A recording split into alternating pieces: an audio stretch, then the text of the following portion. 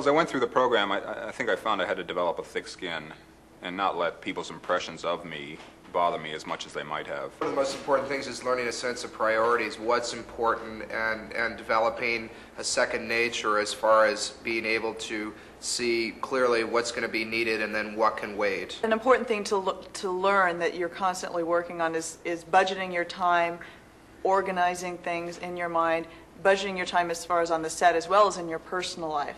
And it'll help you accomplish everything, getting your priorities straight. You also have to, as a trainee, learn to take care of yourself. If you can, get as much sleep as possible, eat right, get exercise, and that'll help you mentally when you're working on the set.